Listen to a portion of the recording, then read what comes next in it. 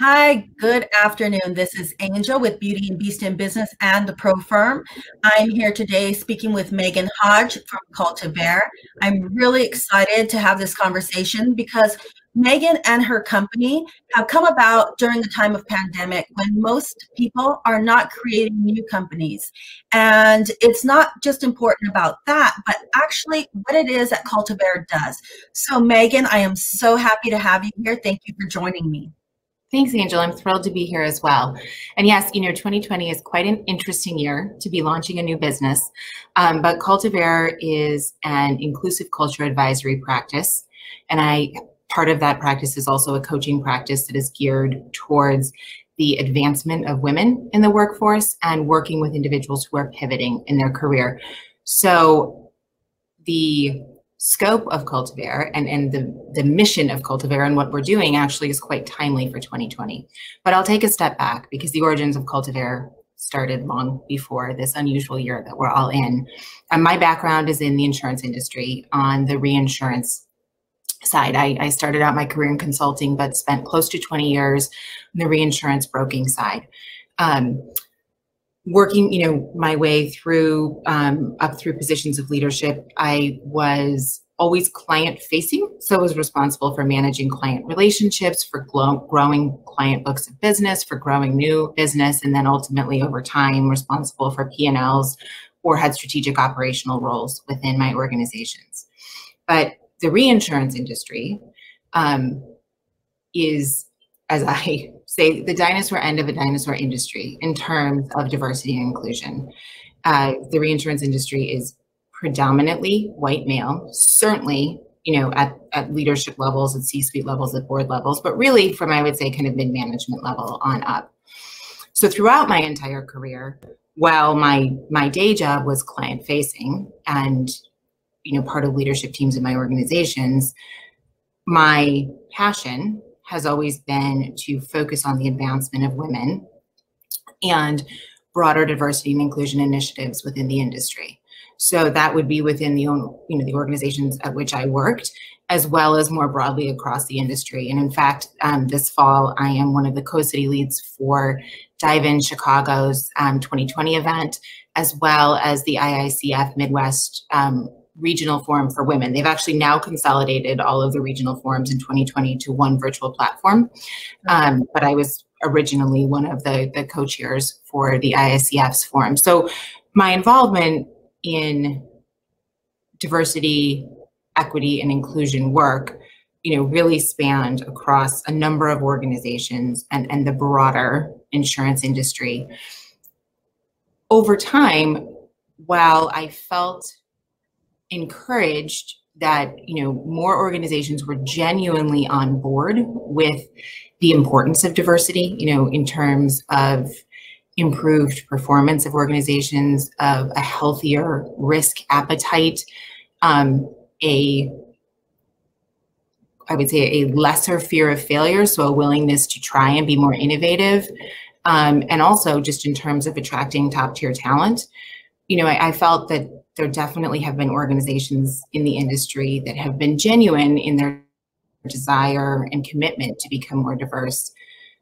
But it really became apparent that there still was no traction, or very limited traction, I guess, in actually achieving greater diversity, predominantly through the talent pipeline. I think the one area where organizations have started to make some inroads is in entry-level hiring. But in terms of retention of diverse talent or growing the talent pipeline at more senior levels, that's still very anemic. So that was the origin of starting Cultivar. I thought, how can I make an impact in an industry that I'm committed to, that I've spent so much of my career, growing and thriving in and making connections with so many incredible women and men. And when I looked at where organizations who were committed to diversity were struggling, it was really at that foundational level, that culture of their organization. For an organization has to be inclusive. Individuals have to feel like they belong, like they are welcome for who they are, that they don't need to assimilate, but that the very characteristics that make them unique are seen and valued and respected.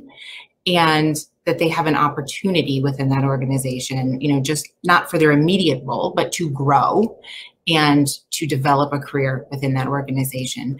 And so the focus of Cultivar really is to work with organizations on fostering and growing cultures of inclusion.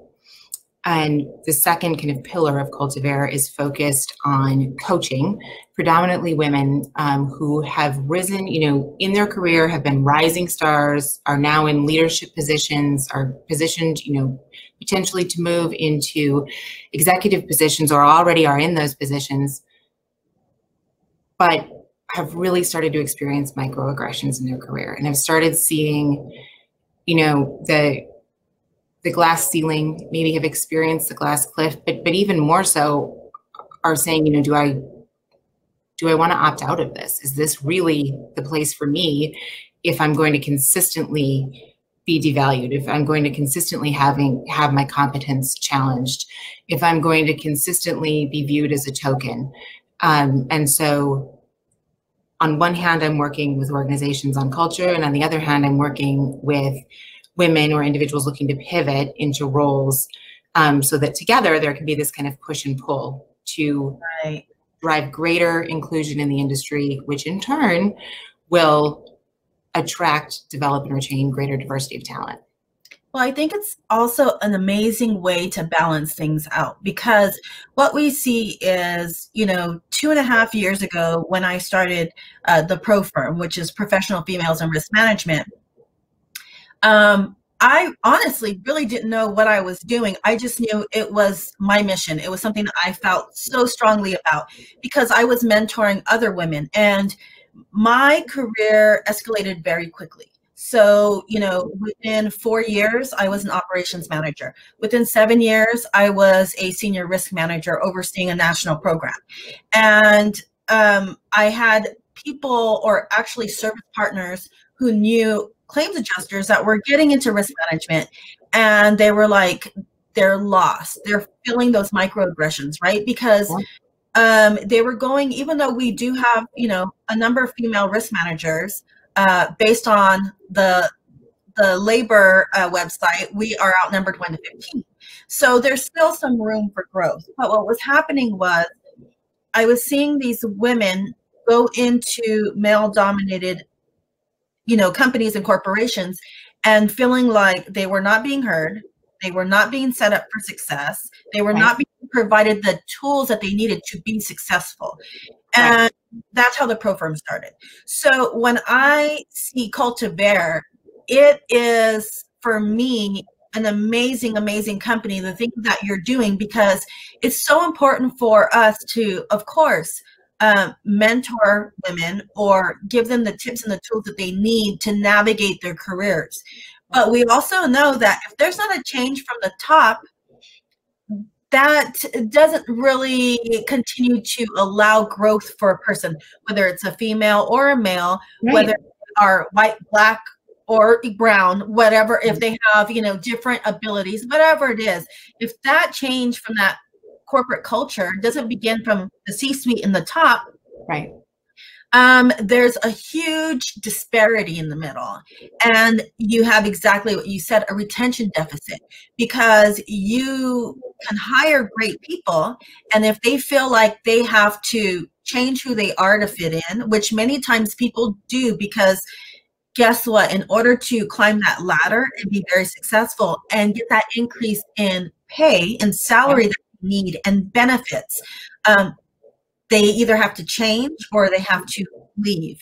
And it's a scary thing when you have to decide that it's time to go. So speaking about that, I mean, yes, you have 20 years of experience in the corporate world, and you wanted to continue your mission. What was that final push for you that said, you know what, I think I'm ready. I'm ready to create my own company and make a huge difference in the world? Well, it's interesting.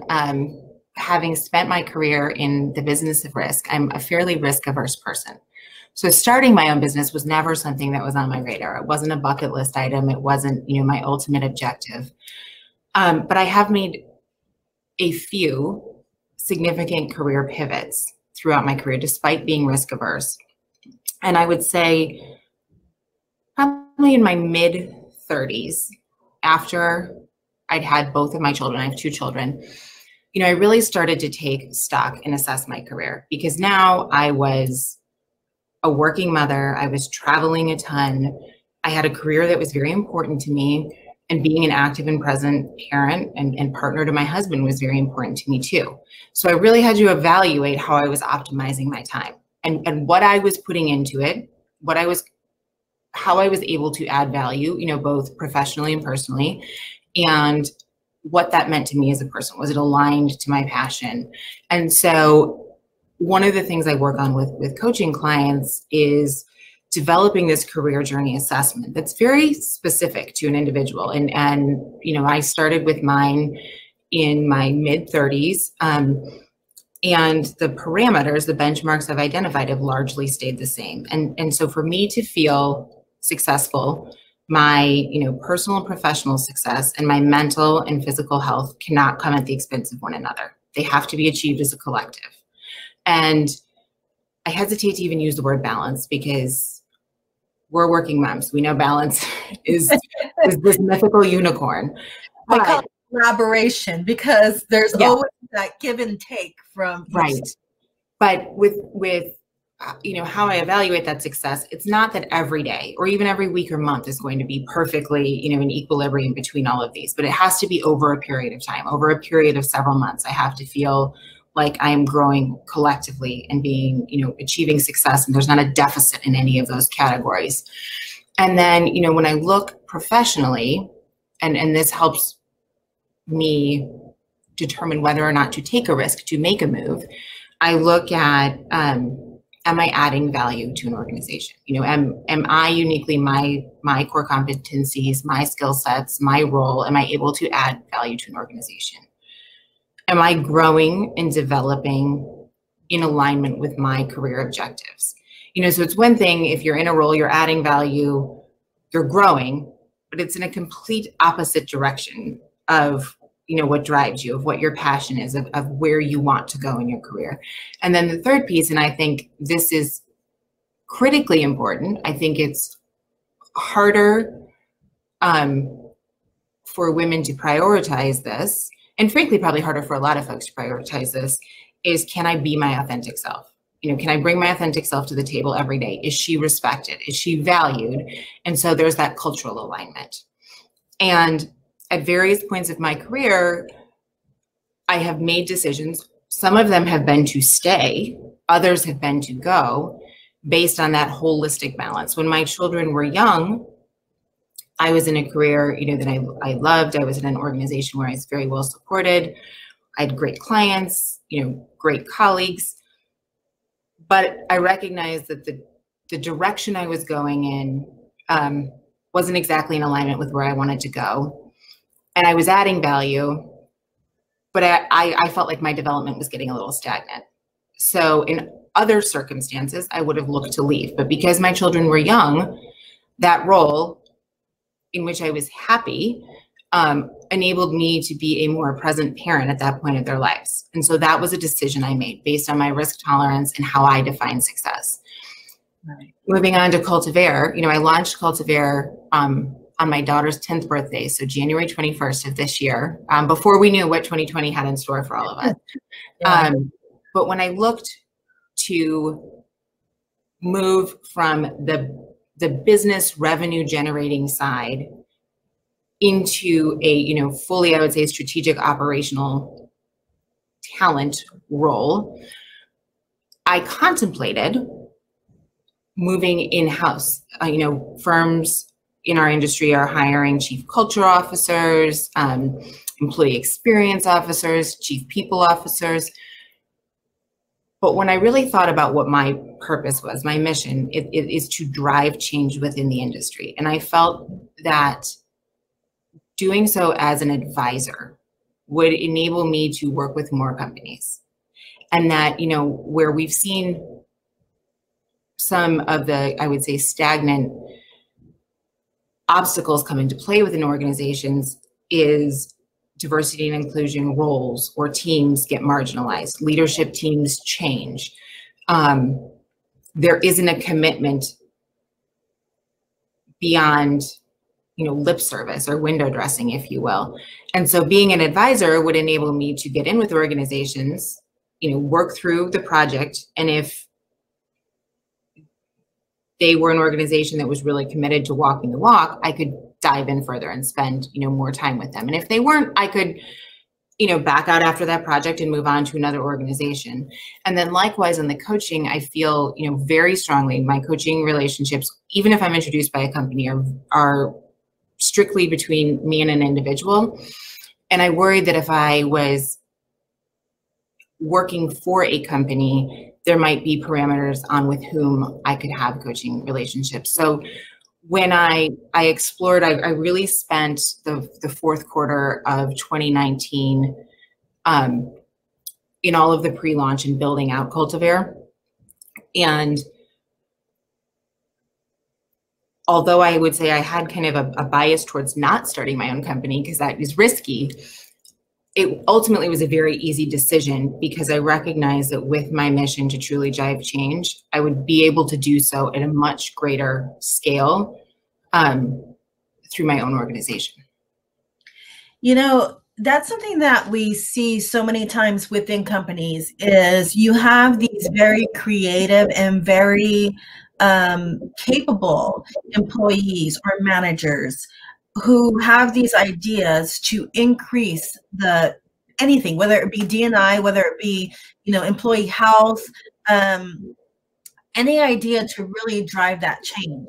And they get, a pat on the back and they're like, yes, this is great. And sometimes your upper management or C-suite they're like, okay, yeah, we think this can work. But many times there's so many people involved that those changes don't actually occur. Right. And you look back, or it's we're going to meet again next month. The next thing you know, there's a full year of discussion and you're still discussing the same thing you did 12 months before, right? Because change hasn't been implemented. And so do you see that as a coach or as somebody who can come in and consult for a company, it's easier for you to say determine which companies are really driven to make those changes as opposed to those companies who I like to say they hit on a highlight because that's, the word of the day is D&I. Right. So, I think, again, you never fully know until you get under the covers, until you spend some time and start working throughout the organization. And even in an organization that's incredibly committed, there are going to be hurdles. There are going to be individuals. It's typically kind of middle management level that feel threatened on many levels by these types of initiatives. So I know that will take place. But when I look at companies with whom I will engage as an advisor, first of all, I have to be engaged with the C-suite. This has to be a C-suite ask and prioritization. So, sometimes it's individuals in the organization who will bring me in or make the introduction, but this has to be driven by the C-suite. It can't be an initiative that falls under another department or unofficially under, likely some women, but potentially could be women and men in the organization who are championing it, because that has the significant potential, as you said, to just linger in terms of discussion, linger in that discussion stage and never actually move into transformation. So, the first kind of benchmark for me is this driven by the C-suite? That's a leading indicator. The second piece is, the way that I look to engage with organizations, occasionally they have a very specific ask around a type of training or a conversation to have or one specific area to focus on. And so we'll do that. But even in those cases, I sit back with them and help organizations develop an inclusive culture strategic plan. So that sits over employee experience, over operations, over talent, and over visibility, being positioned as a thought leader. And the first piece of that is helping an organization develop an inclusive culture mission statement. It has to be something they live and breathe. It has to be a priority. For any sort of transformational change, particularly around DEI, it has to support the broader business objectives. So that mission statement has to support their broader business objectives. And then the changes that are being made and how you measure them, how you develop metrics for success have to support their broader business objectives as well. So that's typically my first step with an organization. And then that plan will encompass initiatives they're currently taking. It might identify ones that need to change. It will identify additional steps. And then that's really telling at that point, because either, that can be the complete engagement and they now have this strategic plan that they can execute on their own, or they can engage me to help them on that execution, to bring in strategic partners to help on certain pieces. There's components that Cultivar will do. As Cultivar, others will engage strategic partners in. But if they commit to that, that's very telling as well, because it's additional investment of dollars, of time, of talent within their company who will have to engage in these conversations. Right. And I think at that point, there's a better likelihood, at least, of success of whatever that initiative is, because to the employees, to the other leaders, they're seeing this as something our organization is spending money on. We've hired a third party to come in. And the typical methods or behaviors that allow you to push off a discussion you don't really want to advance are more difficult to do when it's a third party. And when it's a third party reporting up to your CEO, saying, hey, we've gotten this far, but we're held up because we can't engage this team or this team leader. And that's what we need to do for the next step. Another key indicator, and I bring this up in initial conversations with C-suites, is for success to truly take place around transforming cultures of inclusion. There has to be incentives and rewards for good behavior and disincentives for poor behavior. And that comes down to compensation, and that comes down to performance. And if leaders are willing to do that, if they're willing to make culture and make diversity initiatives and achievements part of the performance measurement process and a component in determining compensation, not only of leaders, but of managers and team leaders throughout the organization, that is a huge indicator of willingness to change. So there are several points at which I engage with organizations that either can be a continuation point or a natural ending point. And each time the decision to continue really is a commitment of them saying we're willing to roll up our sleeves and do some of this hard work. And that the other thing is, once they've gotten, I've seen companies get all the way to that end point and they're putting dollars, into these programs. Unfortunately, what happens is it's kind of like goal setting, right? So for me, I feel like you sit down and you goal set and you say, I have all of these things I want to do. And then you start to track and you get to a point that you're like, okay, this is great. I'm on my way there. But then you drop it and you don't continue to, your goals are still there, but you're not tracking that advancement. And so it's to lose focus. And I see that with companies a lot where they have these really great programs that they implement and they say, oh, well, we have these bonus bucks or we have whatever it is to increase the comprehension of employees into doing these positive things. But then it stops there. And a year later, 2 years later, these programs were implemented, but they were never maintained. And do you assist companies to help with that maintenance as well? Yeah. So that's something I can certainly assist in two ways. I can either assist them with developing protocols and benchmarks and checkpoints to ensure, so help them just build that into their own operational processes, or I can stay engaged with them, because I guess the other kind of important point to note with this is when you first start working with a company and start that transformation process, it's not one and done. Your needs are going to change. As you bring in more people, your coaching needs may change, your training needs may change, your sponsorship certainly is going to, elevate in importance. So, I think ideally, I would stay engaged, or there would be someone within that organization who would have that role, and not just as a side job, but as a job that they, are accountable for, that they are paid for, that, is a key scope of whatever their broader role within the organization is, to help with the evolution of their inclusive culture strategic plan and the evaluation of it.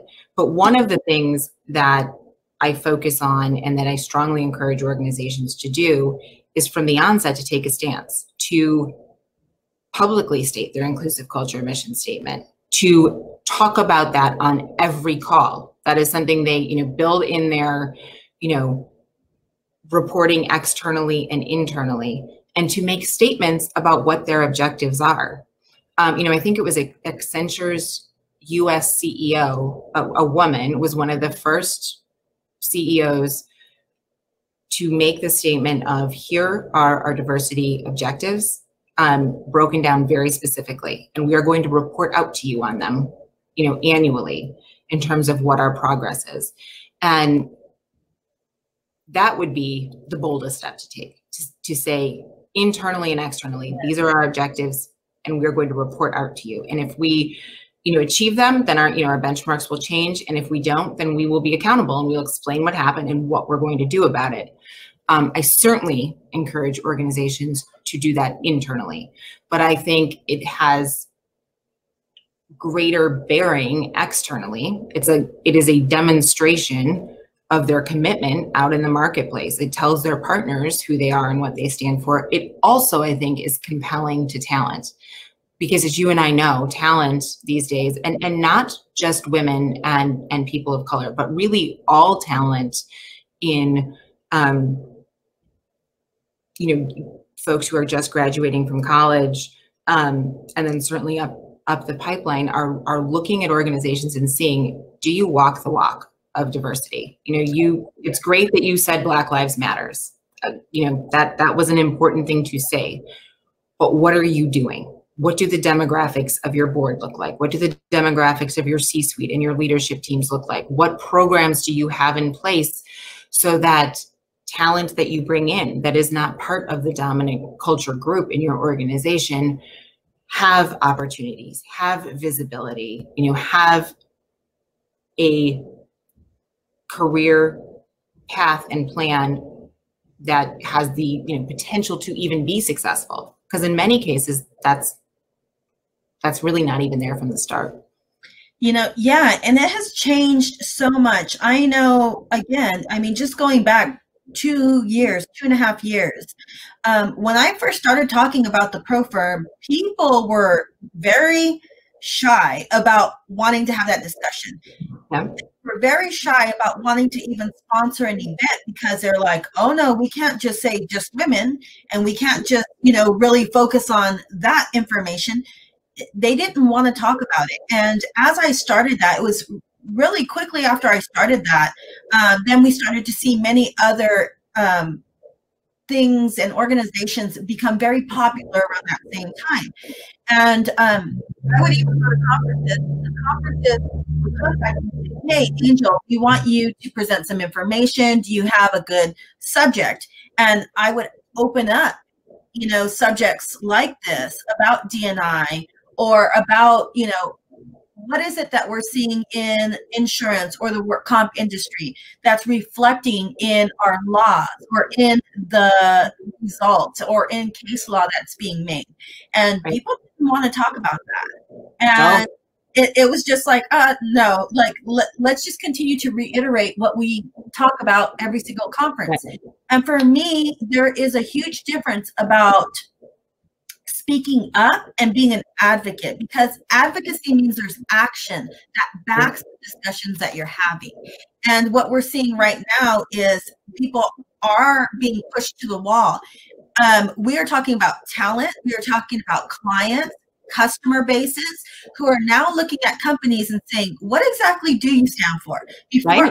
Before I put my application, or before I purchase an item or a product from you, what do you stand for? Because the other thing is people are being much more savvy and understand that their dollars speak volumes. And I always tell my kids, if you are purchasing something, you need to make sure that you understand that company that you're purchasing from. What is their mission? What are their culture? What do they believe in? And what are they doing within their company that stands for that positivity? Like you said, it's not just yelling out Black Lives Matter. It's not just yelling out we believe in women. It's not just yelling out we hire those with different abilities. But it's really taking a look and saying, okay, when I pull up your website,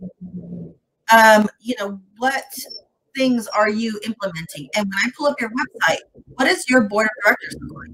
Yep. So what I see is, in California last year, they passed that law saying that there has to be at least one woman on a board of directors for a public company. Yep. And, I see companies go, yes, I hired my one woman, or I put my one woman on, and I look at that. Yeah, let's check that box. I meet that criteria, and yet they have 20 seats. So what are you saying to us? You're saying to us that you only do what's necessary to check that box so that you look good in public. But meanwhile, you have not even hit, 5% or 10% of those board members. And I really love the changes that are going on right now, because people have to. And if you are hiding behind something that I see across LinkedIn right now is that's not an appropriate topic. People say that's not an appropriate topic for LinkedIn. LinkedIn is just business. Well, guess what? Business also includes everybody. So these are topics that we have to talk about. And have you seen any of those comments, or what is it? How do you respond to people who say, you know what, this is something that we really don't want to talk about?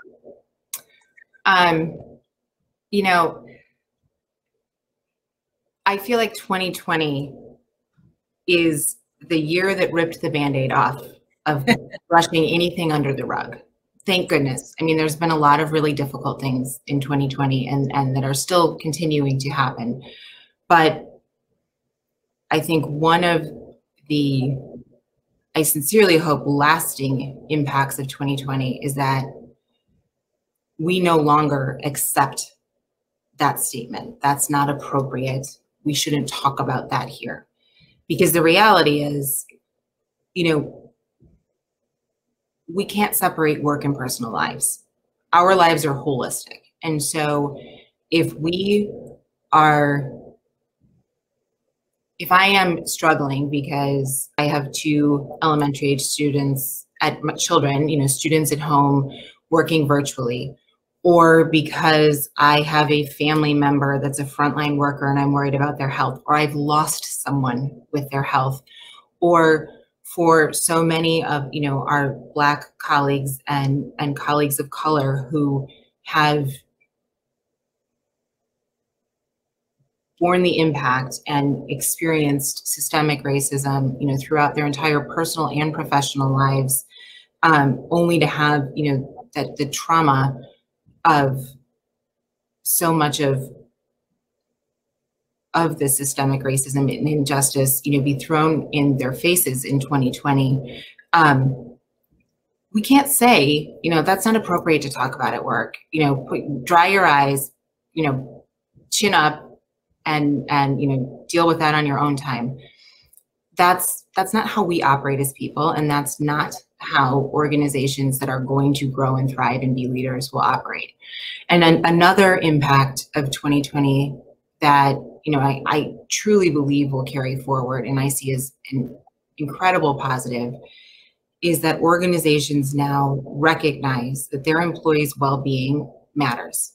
And some of them recognize that anyways. And they recognize that because they see their employees as humans. But others are recognizing that because employees' well-being is an indicator of their employee experience, which is the leading indicator in terms of performance within an organization. So no matter what the turning point was for leadership teams and for organizations and even for boards and shareholders to recognize that well-being matters, that recognition is there. And so part of that well-being is having these uncomfortable conversations, is normalizing that these uncomfortable and courageous conversations have to take place. So to go back to your questions, when people say, that this isn't the place for it, or, I'm not really comfortable with this conversation, I'm empathetic. I can say, I understand it's not a comfortable topic, but the status quo is not an option. We're not going to grow, we're not going to thrive. And we're not going to achieve success if we don't have these conversations. And if we don't normalize having these conversations, again, like, hiring one female board member, this is not a check the box. It's not a having an uncomfortable conversation once and say, whew, boy, I made it through that one. It's normalizing that we have to continue to have these conversations. And we have to have them in our personal life too. We need to normalize these conversations, in every aspect of our lives. Yeah, I think it's really important, and especially because those of us of color, we start having those conversations with our children very young. Yes. And we talk about safety, and we talk about your surroundings, and we talk about, so those are things that we talk about as a normal topic from when our children are young, and then we get them into a place to work, and they're like, well, nobody really wants to talk about this. Well, right. Nobody wants to talk about this. These are hard issues to talk about, but I feel like it's also, or it used to be, a way for people to hide what they thought and what their personality was, because they weren't open to having diversity. And those were the same companies that were very upset when some of the D&I laws came into play over the last decade. Yep. And so now, exactly, social media, that puts things much more out in the open. Yep. And I mean, we've actually seen in the last, let's say, 6 to 8 months since 2020 came into play, we're seeing CEOs having to take responsibility for what they say and what they do. And, much of that is because it's on video and it goes into social media, and the people are demanding that, if you're going to continue to run this company, I'm not going to be a client, I'm not going to be an employee, and I'm not going to be a customer. And we're seeing that those CEOs who are, let's say, not strong in empathy and emotional intelligence, in having those change factors, that they are having to quickly step out of that limelight or step out of those positions. And we're starting to see companies say, yes, we are going to hire those people who really promote these discussions and these changes. Emotional intelligence, again, was something that was a topic only come into play maybe 2 to 5 years. And we're really starting to see companies say, we have to understand that when we are leaders and we are discussing things and when we are making changes within our company, we have to understand how to speak to our client or our employees. We need to understand that we cannot hold those conversations in leadership exactly the same way with everybody. And so this year has brought about many, many changes, and I'm really excited to see what you're doing this year. We know that small businesses, what is it, 50% don't make it out of 3 years. And so many of us have sat there and thought, well, we want to start a business, but we have that fear. And I applaud you. Not only have you started a business in promoting and having a very positive message for people in an industry that it's very new to them. But you also are crossing over this discussion into organizations throughout the industry. You are showing others how you can create this change. You are mentoring women who are looking for somebody to show them that direction, because honestly, myself, I've had this discussion with others. We can get to a position where we think, okay, great.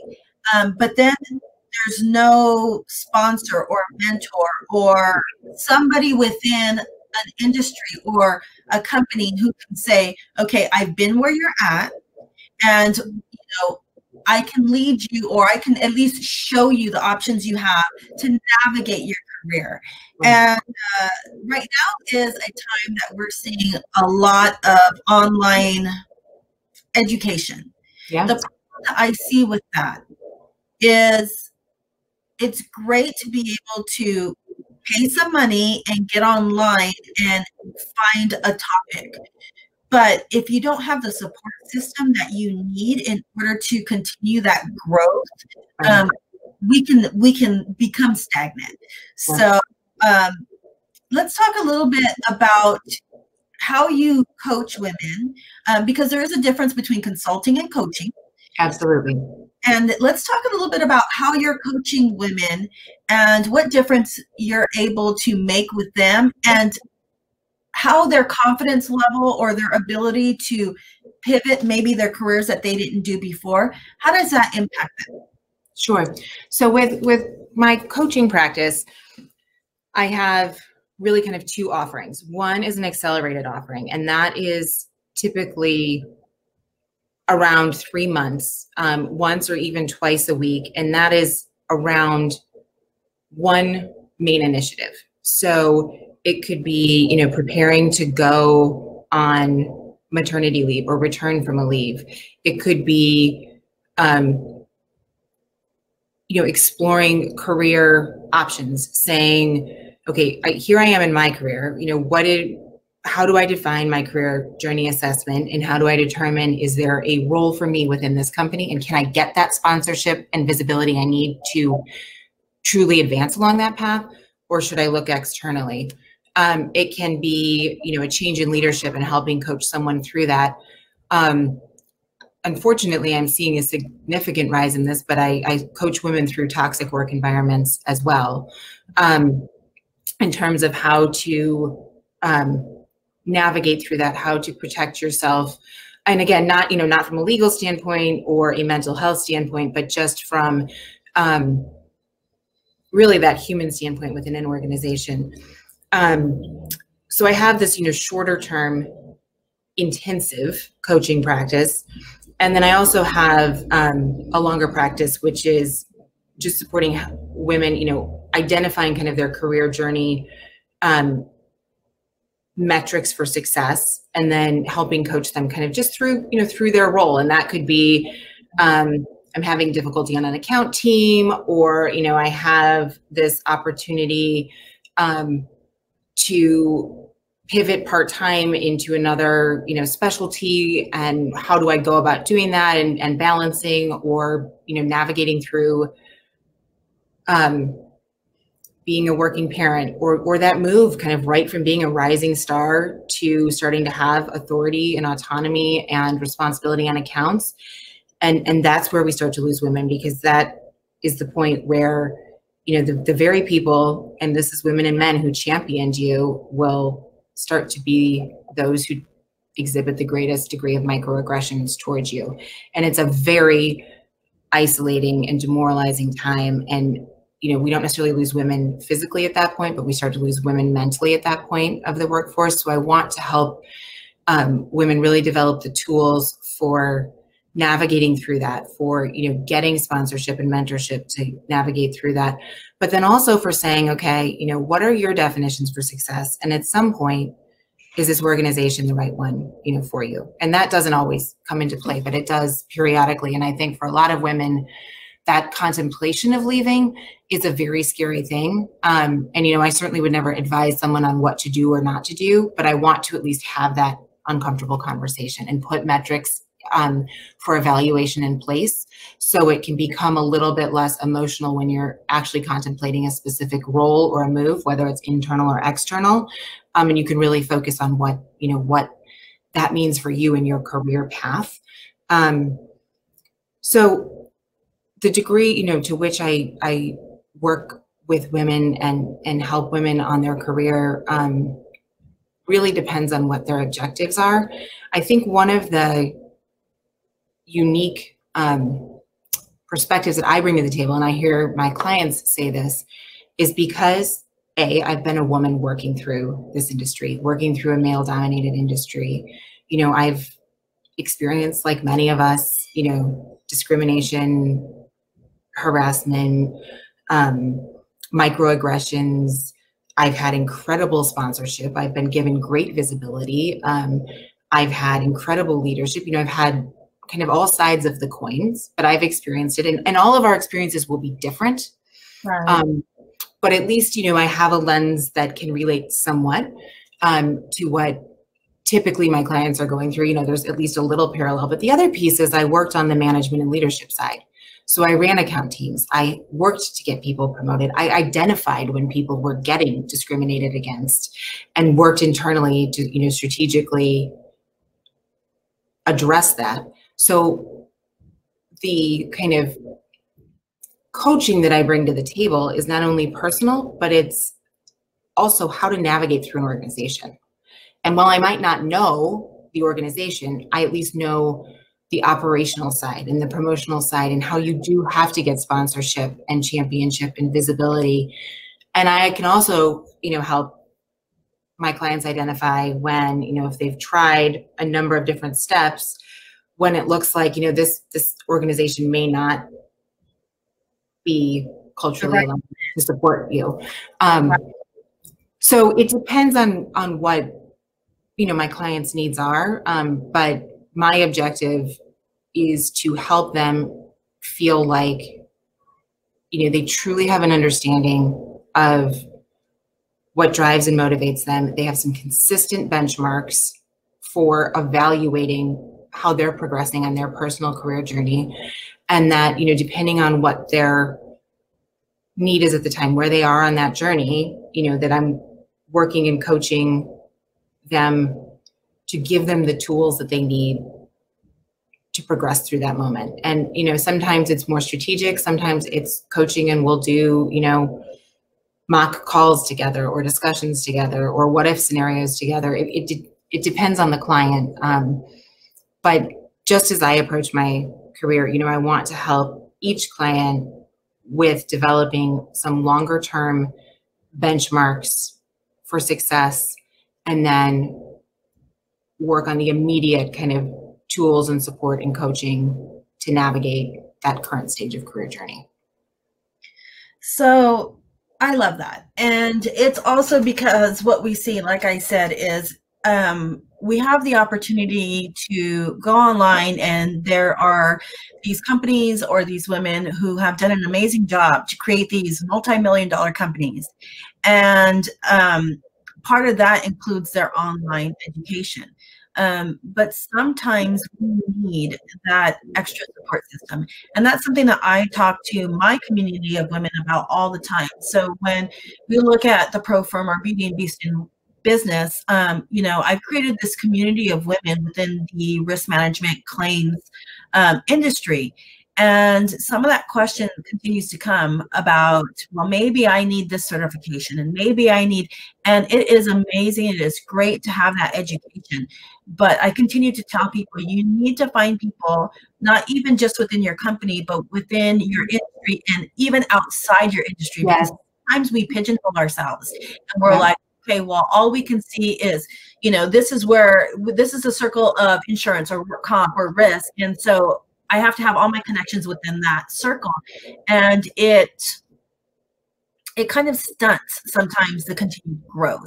So, that's something that we talk about a lot. And we have been online almost an hour, which has flown by, and we really talked about some important topics. I look forward to our quarterly discussions because for those out there watching, my viewers, this is just the first of our quarterly discussions. Megan and I are going to continue to have discussions around D&I, around how women can pivot their careers and find something that fits them, fits their mission and growth.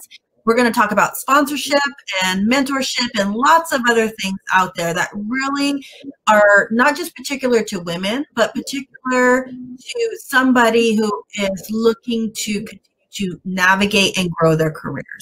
So, Megan, thank you so much for joining me today. I have had a blast, and I can't wait to talk to you again. Yes, thank you so much, Angel. This has been wonderful. I really appreciate the opportunity and really enjoyed our conversation.